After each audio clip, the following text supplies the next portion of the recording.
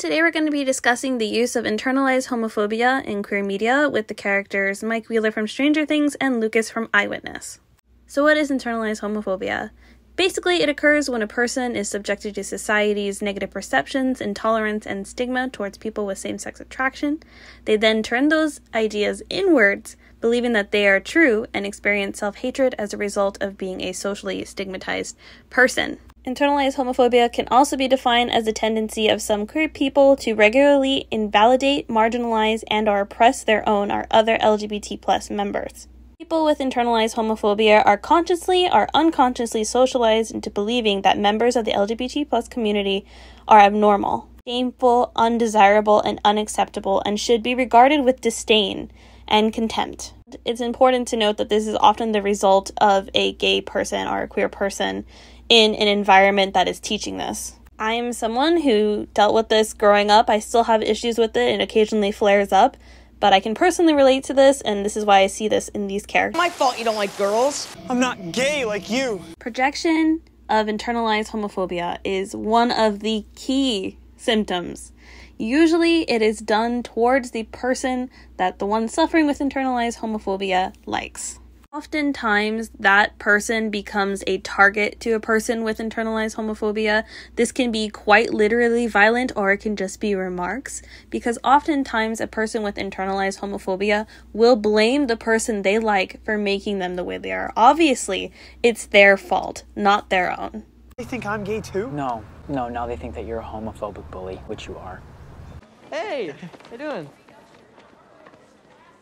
Hey, Mike. And again, this internal belief that all the negative society perceptions makes it difficult for a person with internalized homophobia to come out. You think this is a joke?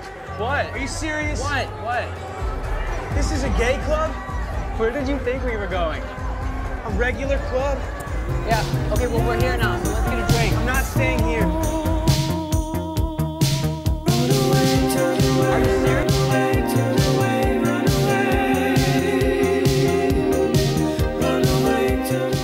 While it's easy to run away from these feelings that are causing you so much shame and anguish, at the end of the day, it's the journey towards self-acceptance that helps you recover from internalized homophobia.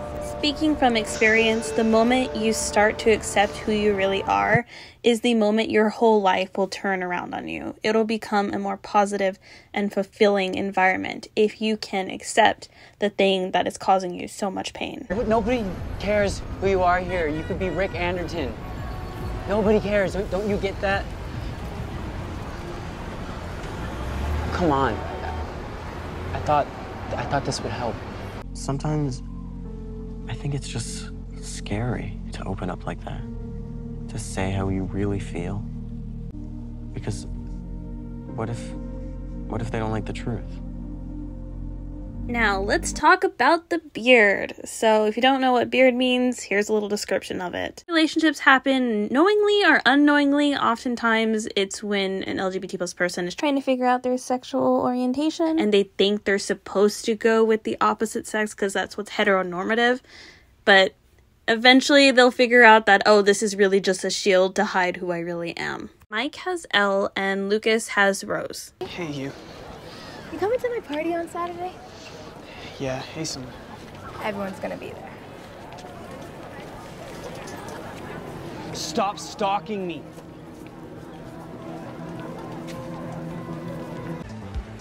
Well, what about us? What? That's because she's my girlfriend, Will. And us? We're friends. We're friends. Well, we used to be best friends. And no matter how hard they try in their beard relationships, they are miserable. You can see it here on Mike's face here, and you can see it on Lukas here. Doesn't matter. You don't know how to shoot it right. Baby, what's wrong? But around other people, oh boy, do they project that everything is going just peachy. To be about me and you. Where you're not lying? Oh, no. No, that's not true. You don't love me anymore? You never say it. I say it. Why would I lie? Because that's all you do. I lie to everyone else, not to you. I swear I broke up with Rose, okay? What'd she say? She said that she never liked me anyway.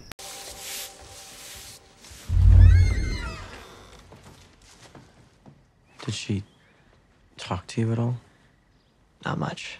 It's interesting because Mike actually has a very mild case of internalized homophobia. If we're even just comparing him to Lukas, he's very mild. Hey, who's your new friend? Get out of here. What if somebody survived?